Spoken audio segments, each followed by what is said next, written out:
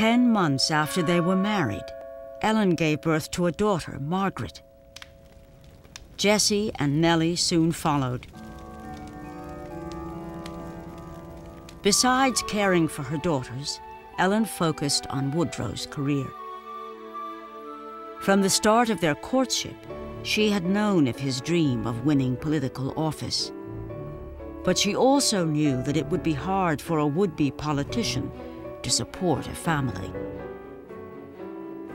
The couple agreed that Woodrow should become a professor instead. Wilson enrolled in graduate school at Johns Hopkins University. When his doctoral thesis was published, it received glowing reviews in newspapers across the country. America's federal government was dangerously weak, Wilson argued, and needed to be strengthened. He got fascinated with how do politics really work? That was his one subject entirely throughout his life, was how does power really work? And in turn, how can I wield it? Wilson wanted to wield power.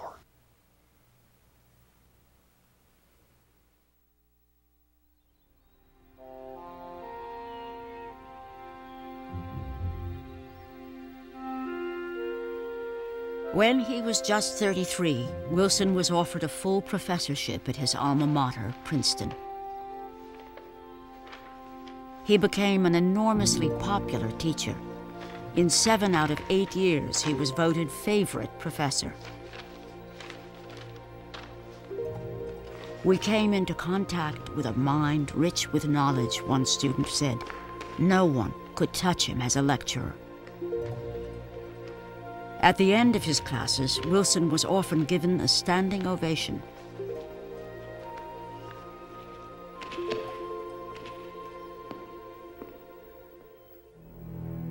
Professor Wilson's lectures addressed the growing gap between the haves and the have-nots in America in the early 1890s.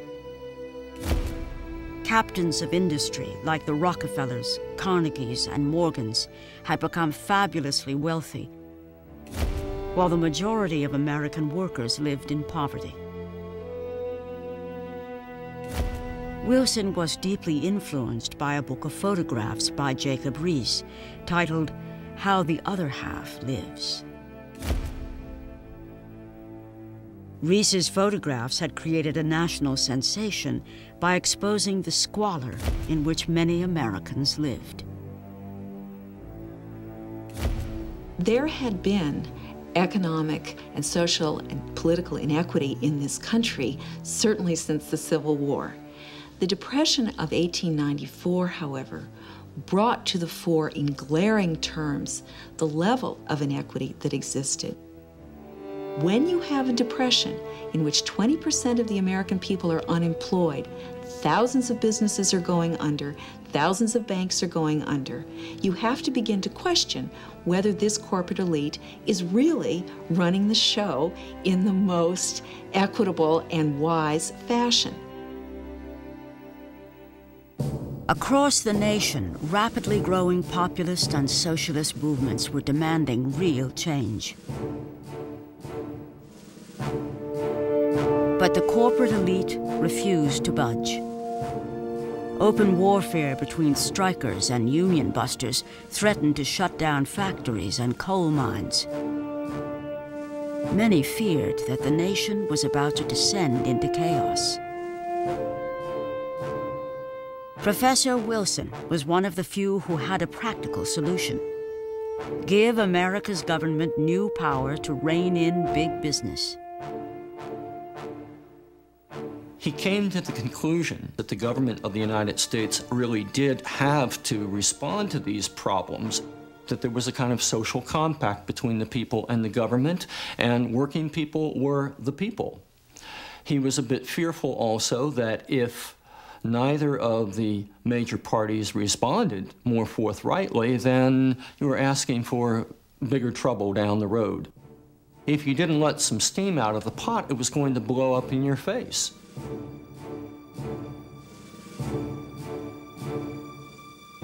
Wilson's articles in magazines like Harper's attracted nationwide attention, and offers to speak to political clubs and civic organizations began to pour in.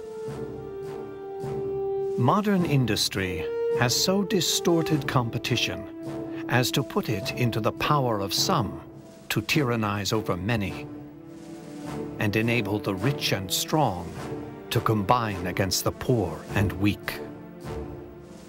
He apparently had an extraordinary effect on audiences, and his voice was powerful and very moving.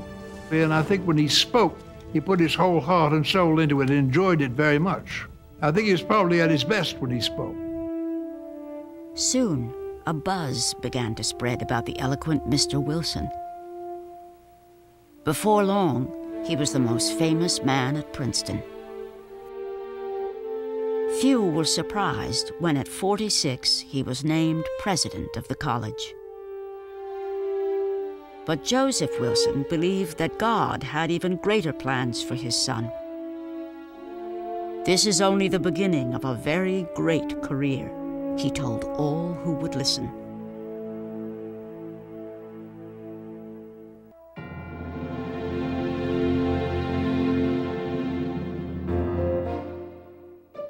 During his early years as president of Princeton, Wilson continued to receive invitations from around the nation to speak about political reform. He was time and again overwhelmed with applause, the Baltimore Sun wrote, and had to wait until the clapping ceased to be heard again. Harper's declared that Wilson was a man the nation would do well to pay attention to. By any measure, the Princeton president's star was on the rise.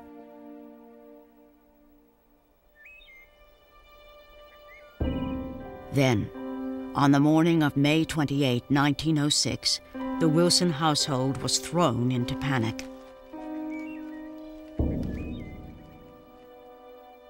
Woodrow awoke to discover that he had lost sight in one eye.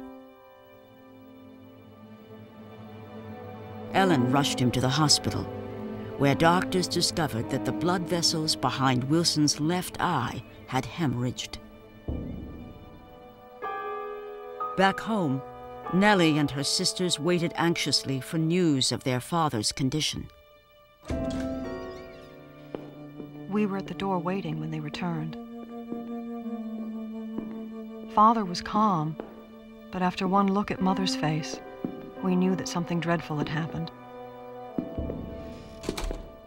Not until he had gone upstairs did she tell us that the doctor's verdict was that he must give up all his work and live a retired life. Worst of all, there was no assurance that he would ever again regain his health completely.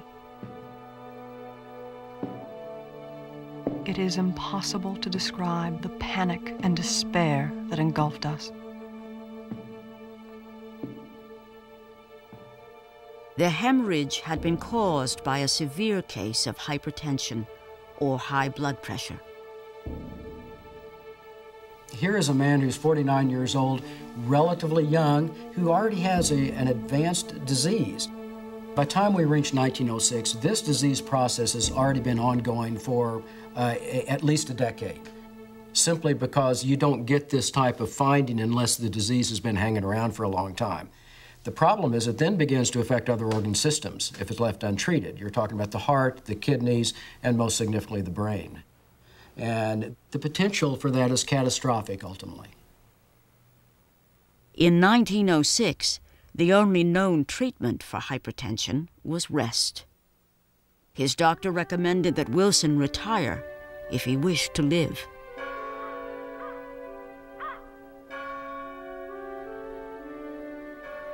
Wilson decided to take a leave from Princeton and go to Britain to recuperate.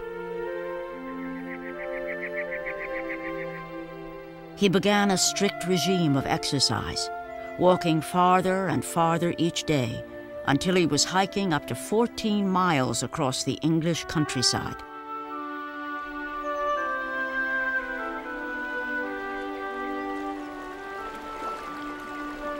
With his sight returned and his health improved, he began to ponder his faith and his future. The Presbyterian faith meant a great deal to Wilson from the time he was first conscious of an idea through the rest of his life. He was a Calvinist in fact, and always a Calvinist, secure in the knowledge that he was one of the elect, one of God's agents, he thought, on this earth. By the end of his stay in Britain, Wilson had become convinced that he had not yet fulfilled God's plan for him. He decided that he would devote himself to transforming Princeton, even if it meant risking his health.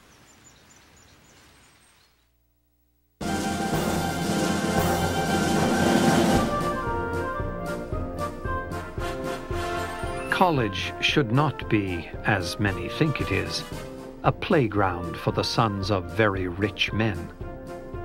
For they are not as apt to form definite and serious purposes as are those who know they must whet their wits for the struggle of life. With the rise of a new class of fabulously wealthy Americans, Princeton had become a place where the sons of the rich could gain a bit of culture without having to expend too much effort. A kind of country club. Now, Wilson wanted to change all that.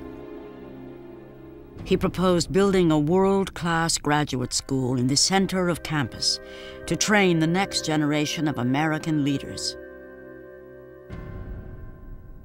To help attract serious scholars, he planned to abolish Princeton's fraternity-like eating clubs, filled with the school's richest and laziest students.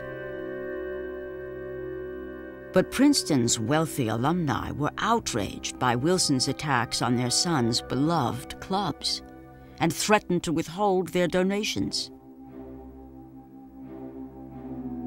Rather than try to work out a compromise, Wilson declared war.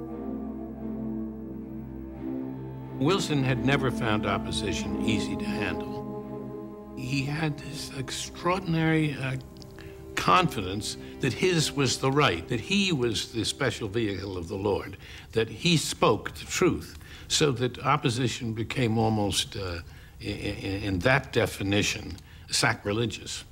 After all, Calvinism was based upon a hatred of the gaudy riches and laziness of the Catholic Church. None of that for Woodrow Wilson at Princeton. Wilson's education was moral as much as it was intellectual. Over the next 4 years, Wilson spent a great deal of time fighting the alumni, but little time building the support he needed. Eventually, his graduate school was built, but far from the main campus. The upper-crust eating clubs remained at the center of university social life.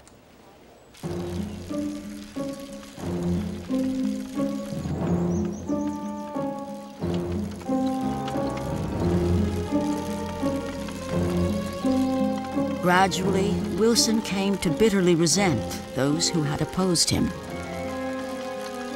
Certainly, this is the same place to a stick that I knew 4 years ago. But I have changed much more than it has.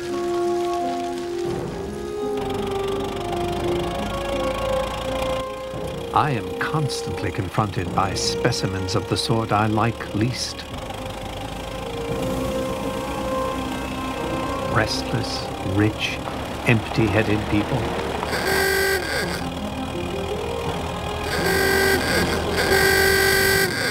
I am glad to see them disappear into the distance, but very resentful that I must have their dust in my nostrils.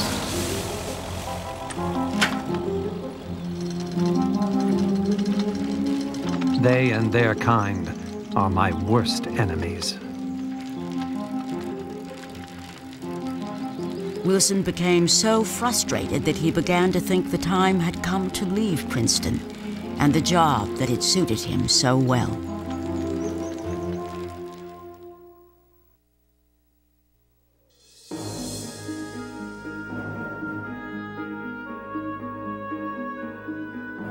One morning in April of 1910, a well-known journalist arrived at Princeton. Ray Baker had taken on the role of scout for the progressive movement and was traveling the country in search of a new leader to fight for its agenda. Progressives were concerned that the focus on wealth and the focus on a top elite garnering all of the wealth had taken attention away from the purpose of the United States, which was supposed to be a democratic society in which the maximum number of people joined in making decisions. Baker had heard about Wilson's battles at Princeton.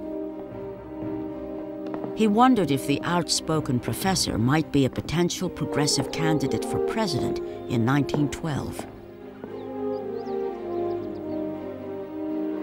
Baker spent 2 hours with Wilson, assessing his potential as a politician. I left Princeton convinced that I had met the finest mind to be found in American public life. And yet, I concluded that he was politically impossible. Was he not wholly without practical experience? He did not know the leaders of his own party in New Jersey, or even in his own town.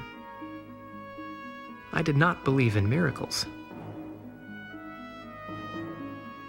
Baker may have been unwilling to bet on Wilson, but not the New Jersey Democratic boss, Sugar Jim Smith. Smith was a charming Irishman who was rumored to have taken more than his share of bribes. He was desperate to find someone who could win the New Jersey governorship by appealing to progressive voters, but who was politically naive enough to be easily manipulated. Boss Smith offered Professor Wilson the Democratic nomination for governor. Wilson immediately accepted. But Ellen was less enthusiastic. After seeing a New York production of Macbeth, she worried about the physical cost to her husband of unrestrained ambition. Maybe these husbands ought not to be encouraged to get the things to which their ambitions lead them. I don't mean when the object of their ambition is wrong, as in Macbeth's case, but even when it is right. It may wear out their strength and spirit and health, and yet they will never be happy unless they get it.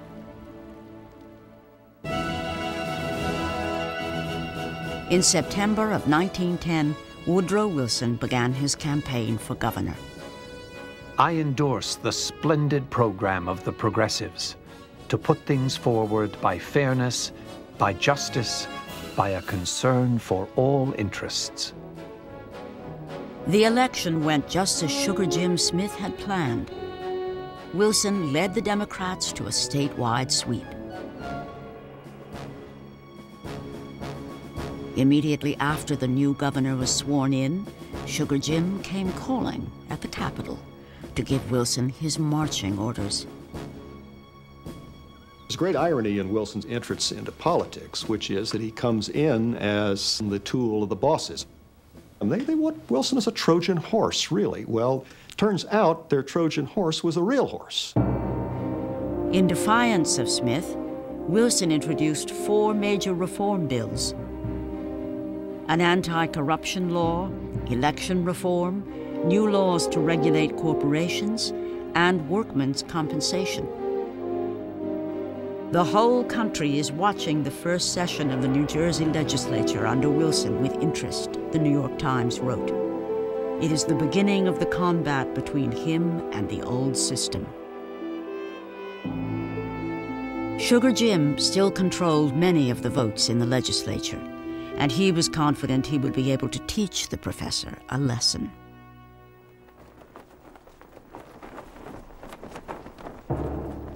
But when Sugar Jim's supporters gathered at a legislative caucus to plan Wilson's defeat, they were stunned when the governor arrived in person to confront them. The legislators angrily told him that his presence was unconstitutional. In response, Wilson whipped a copy of the state constitution out of his pocket and cited the passage that gave him the right to be present. Then he made an appeal to what he called their better unselfish natures. Every one of the new governor's reform bills passed. Wilson was a great surprise as a politician.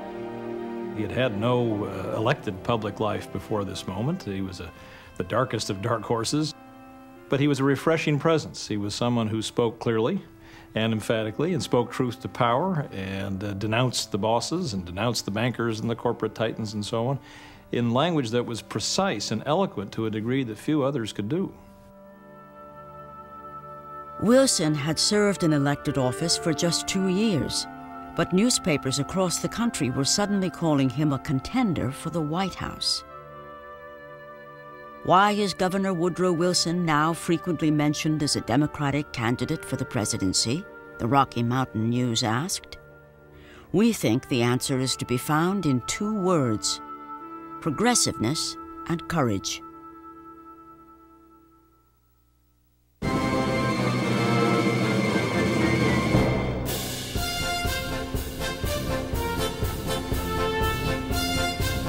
The Democratic Convention of 1912 took place in Baltimore.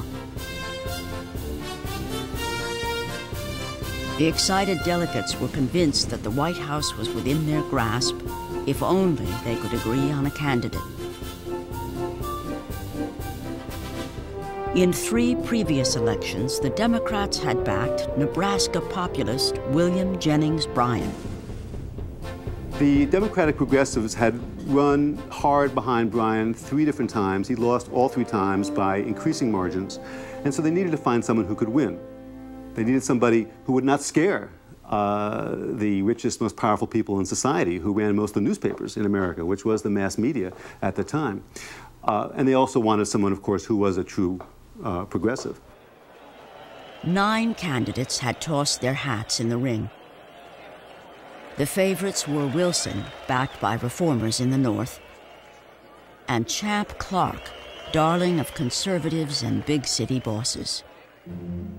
Though William Jennings Bryan was not running, everyone knew that it would be impossible to win the nomination without his support. For years, Bryan and Wilson had held each other in mutual contempt. But then Ellen Wilson stepped in. Though she was ambivalent about Woodrow's political ambitions, Ellen was also fiercely loyal. Without consulting her husband, Ellen invited Bryan to dinner. That evening, Wilson, the Princeton intellectual, and Bryan, the Nebraska populist, found out they had a surprising amount in common. I think any wife who feels that she understands so well her husband's career that she can arrange dinner guests that fit those plans, I think that shows an enormous strength and independence. And arranging a dinner with anybody as important as a former candidate for president and then telling your husband to get home because you had arranged it, it shows a lot of guts. Ellen made it possible for Wilson to be Wilson. She was very shrewd about how to exploit opportunities. Whenever he had a great career change, whenever he had a great turning point, Ellen's advice was absolutely critical. On June 27th, the delegates began voting in the sweltering heat of Baltimore's Convention Hall. Round after round of balloting produced deadlock after deadlock. The Convention of 1912 in Baltimore was one of the more exciting political conventions in American history, probably in world history for that matter. It was very hot, of course. It was July. It was Baltimore before the days of air conditioning, so this didn't help matters. You were involved in a circus which at any moment could break out into a fist fight.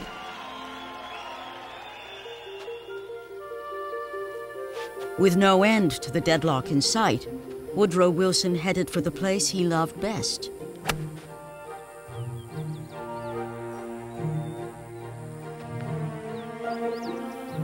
While he was on the 18th tee, he got word that the logjam at the convention had started to break.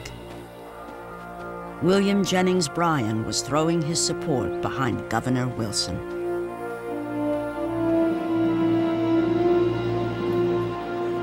On the 46th ballot, Wilson became the Democratic nominee for president.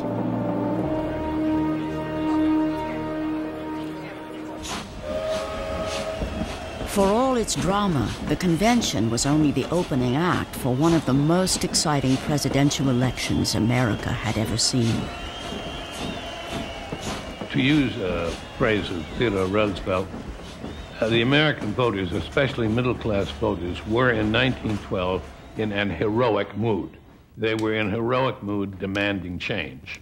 It's one of the most significant elections in all of American history because it involves a philosophical debate about the nature of government of a depth and a sophistication that we've rarely seen in American politics. On the right was the Republican candidate, President William Howard Taft, running for a second term with strong support from big business. On the left was socialist Eugene Debs, who told his millions of supporters that it was time for the working class to run America. Two candidates were trying to win the voters in the middle. One was Wilson.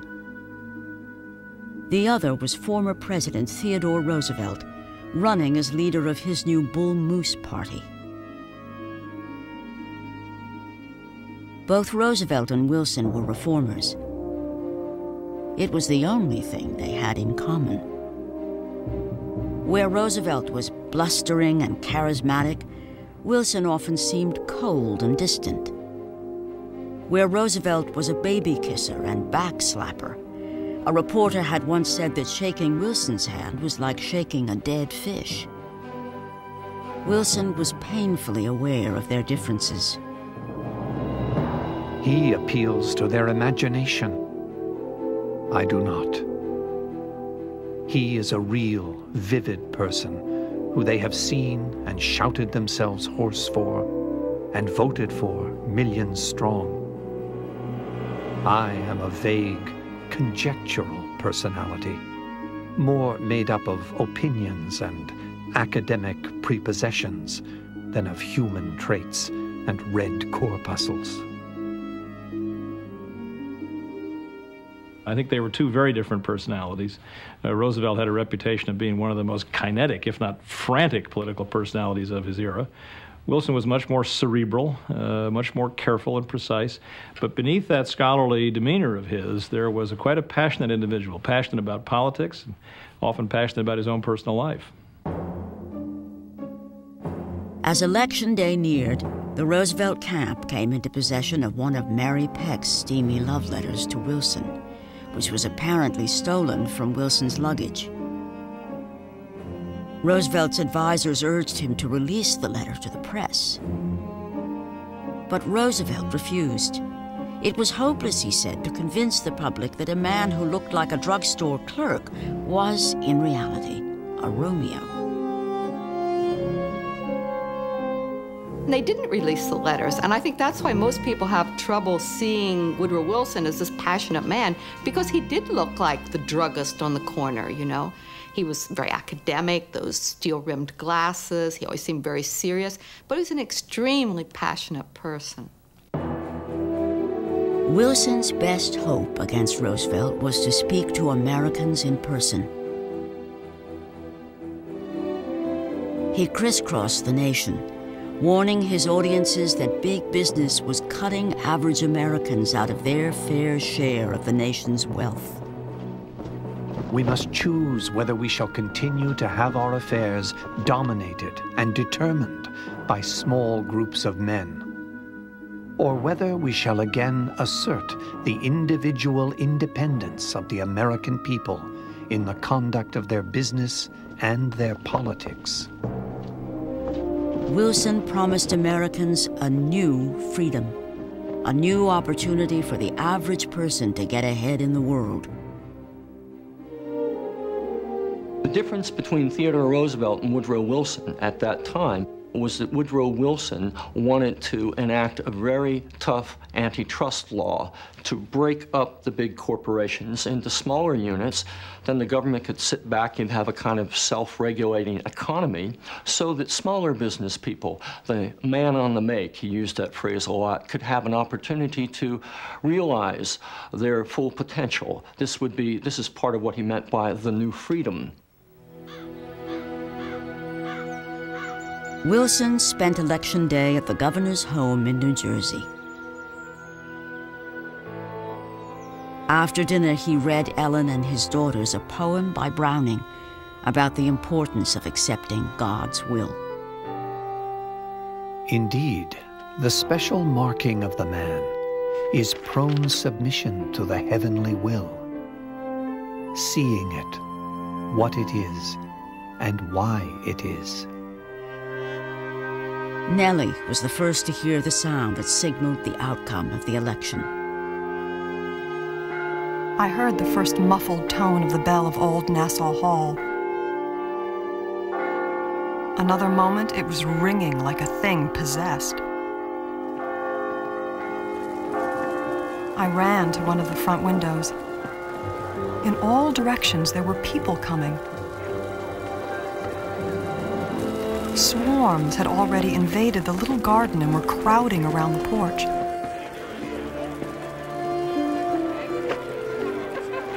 Swaying torches made grotesque circles of light.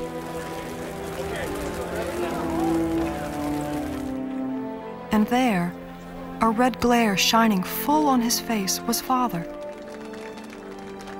Utterly, utterly unfamiliar. He was no longer my father. These people, strangers who had chosen him to be their leader, now claimed him. He belonged to them.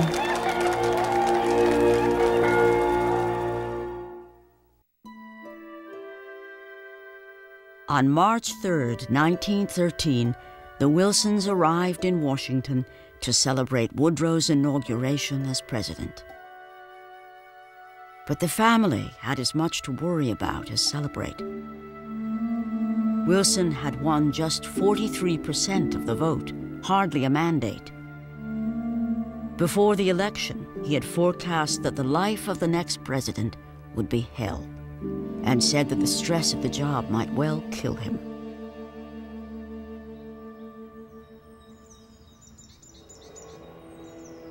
Ellen was also worried about what the strain of the presidency would do to Woodrow's blood pressure.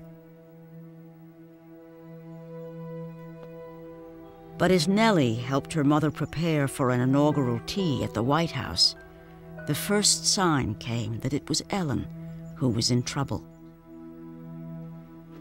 I arranged her hair and adjusted her prettiest hat at just the right angle. She hardly said a word. Then, suddenly, putting both hands over her face, she burst into tears.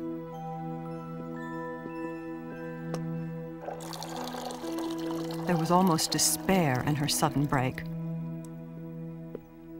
Something I had never seen before. I was afraid that Mother was ill. As she left with Father, I cried with black despair.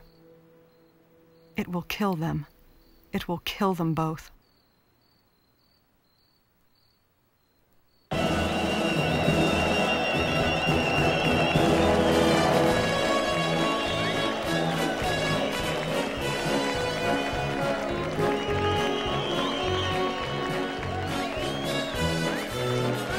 On March 4th, 1913, Wilson was inaugurated the 28th President of the United States.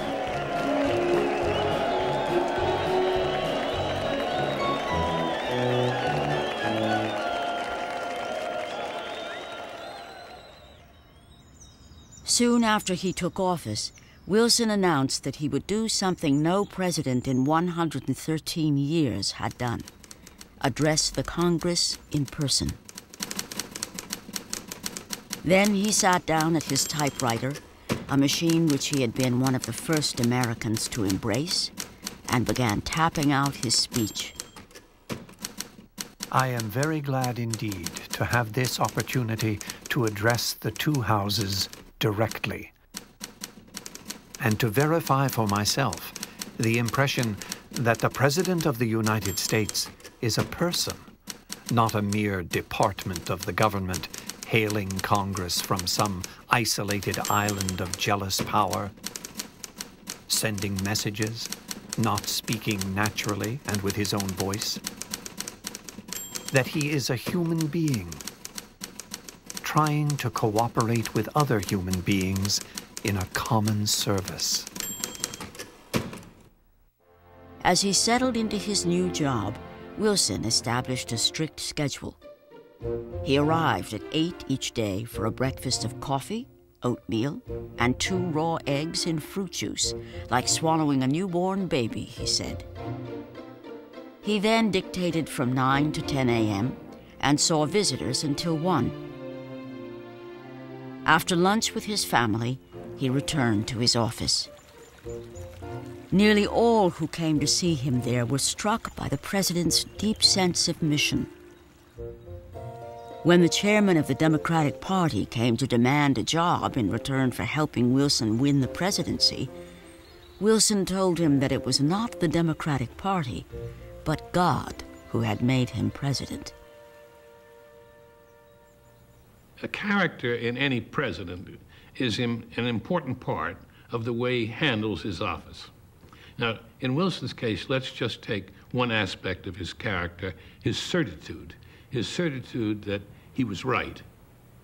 Now, certitude is a great asset when you have to fight for what you believe in and when you convince other people that you're correct.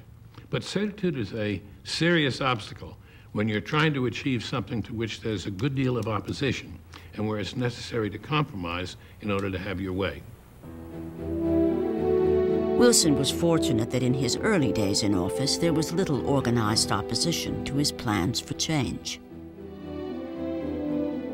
In a rapid-fire series of bills, he was able to toughen antitrust laws, win new protections for labor unions, create the Federal Reserve System to make loans more easily available to average Americans, and give government the resources it needed to rein in big business by creating the first lasting income tax.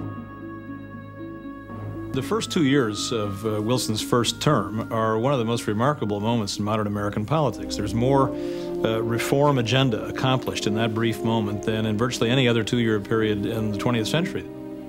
He lays down the rhetorical markers about how the state must step forward to insulate citizens against the volatilities of the free market. And this has defined the character of American politics ever since. In a second round of reforms, Wilson pushed through the first law mandating an 8-hour workday and the first law banning child labor. There's a very nice coincidence for Wilson. In many ways, the kind of ideas that the progressives and programs that they had begun to agitate for are exactly the kind of things that he had been studying for over 20 years. How do you make government more accountable? How do you make it more open? How do you exercise power both more efficiently and more openly and more answerably there? And it's the man and the moment found each other beautifully in that. It was an impressive record, but not an unblemished one. Many prominent African Americans had supported Wilson in 1912 because of his promise that his new freedoms would apply to all Americans equally. But once he was in office, Wilson sided with the many Southern Democrats in Congress and in his cabinet who favored segregation. During his first term, the House passed a law making racial intermarriage a felony in the District of Columbia. Then, Wilson's new Postmaster General overturned 50 years of integration by ordering that his Washington offices be segregated. Soon, plans were made to segregate many other federal departments. To understand Woodrow Wilson's racial views, it is important to remember that he was a Southerner. He had been raised in a climate in which it was presumed that African American people were less evolved than Anglo-Saxon people. This was not a casual assumption on his part. It was one that was ingrained in his whole being. In 1914, newspaper publisher William Monroe Trotter led a delegation of African Americans who had endorsed Wilson to the White House. Trotter angrily asked the president, "Have you a new freedom for white Americans and a new slavery for your Afro-American fellow citizens?"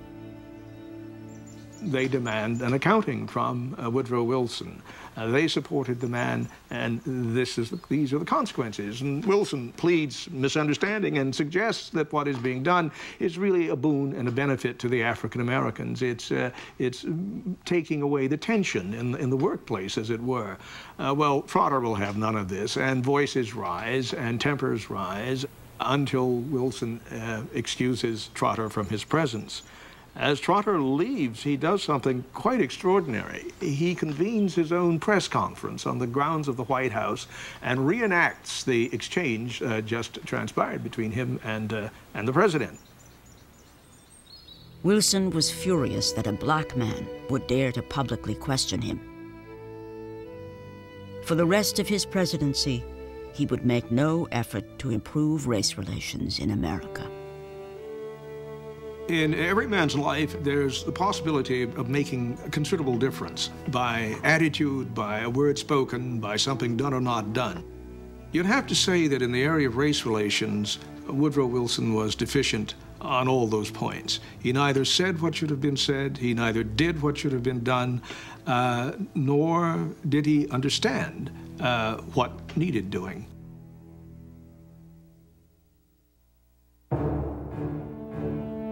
It would be an irony of fate if my administration had to deal chiefly with foreign affairs. All of my preparation has been in domestic affairs.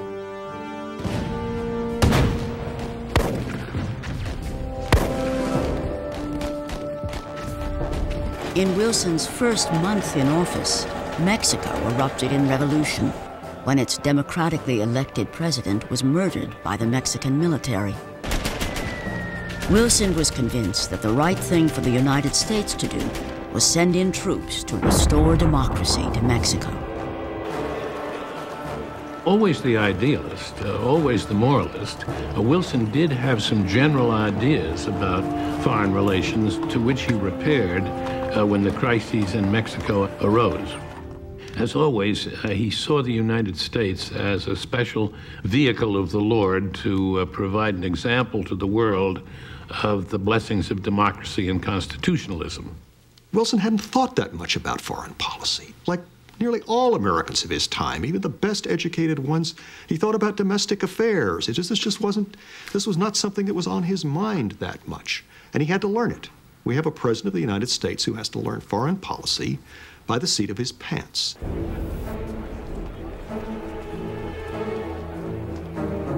When the American Navy sailed into Veracruz, Mexicans saw it as Yankee imperialism and united to fight the invaders.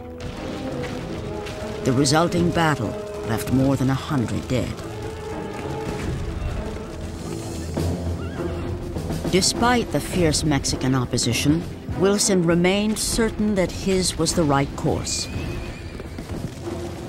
When rebels attacked a border town, Wilson sent more troops into Mexico, once again embroiling the United States in the chaotic revolution.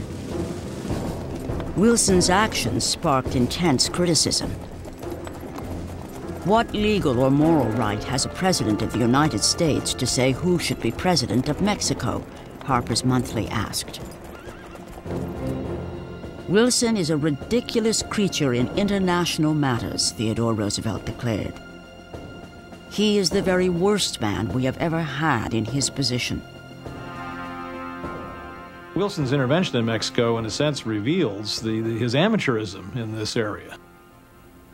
It's a marker, I think, of just how indifferent he was to the rest of the world, that he had a reflex impulse to introduce military forces.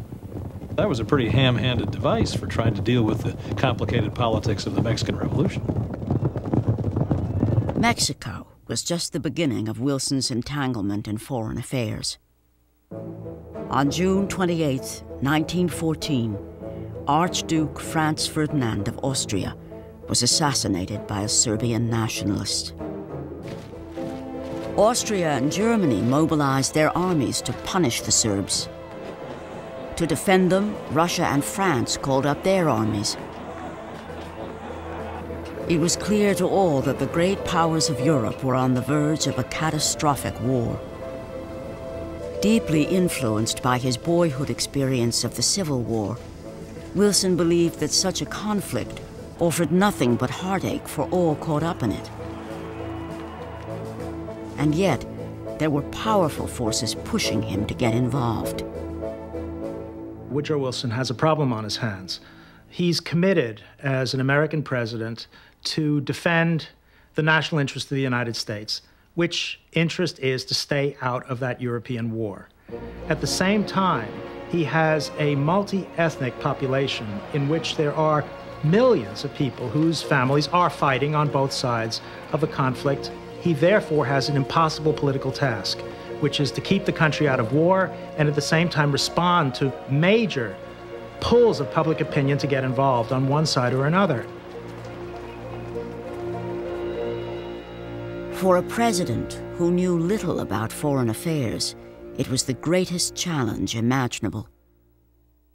And yet, in July of 1914, the impending disaster in Europe was by no means the first thing on Woodrow Wilson's mind.